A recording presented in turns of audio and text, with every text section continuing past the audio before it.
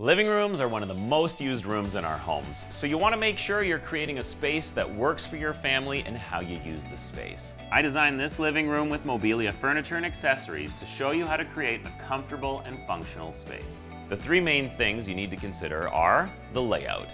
Is the room open to other rooms or is it self-contained? This will affect the furniture placement. What's the square footage? The size of the room will affect the scale of your furniture and how many pieces you can comfortably fit. Now, what is the focal point is important as well. Is there a TV? Is it a fireplace? Or is this more of a conversation area? Once you understand your layout, consider the following layout guidelines. Give a minimum of 24 inches of walkway between large furniture pieces and up to 36 inches if you have the space. You want around 42 inches between a set of living room accent chairs to be able to fit a small table in the middle. For a smaller room, just place the chairs side by side. Now 16 inches to 18 inches is the ideal distance between the sofa and the coffee table. Second thing to consider is the furniture. The sofa should be the centerpiece of any living room, so choosing the right one is key. Consider the size. How many people do you need to accommodate, and how will the sofa fit in the room? Consider the shape of the sofa. A regular sofa in an appropriate size for the room is a classic choice. Now, sectionals can be great for accommodating lots of people, or the in-between choice, the sofa with chaise. You can also go modular for the most flexibility. Modular sofas can be set up in multiple configurations depending on your need.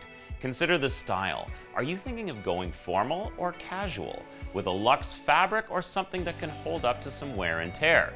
Now, don't forget about comfort, both in the material choice, make sure it has the right amount of cushioning, and in its functionality. Today, there are stylish reclining models where you can relax from head to toe. Once you've locked in your sofa choice, consider your options for accent chairs, coffee and side tables, and any other accessory furniture like media consoles or bookcases. These should all work together with your sofa choice to create a harmonious and functional room. Now, accessories are important. I always suggest staying neutral or classic on big pieces, but accessories are where you can let your personality really shine through and incorporate some more on-trend items. Bold colors and patterns can help liven up a space. Rugs really tie the room together, and there are countless patterns and colors to choose from. Your area rug should be large enough for at least the front legs of the sofa and all chairs to rest on top of it.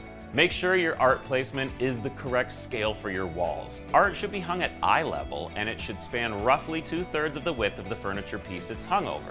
They also allow you to create a focal point in the living room if you don't have one.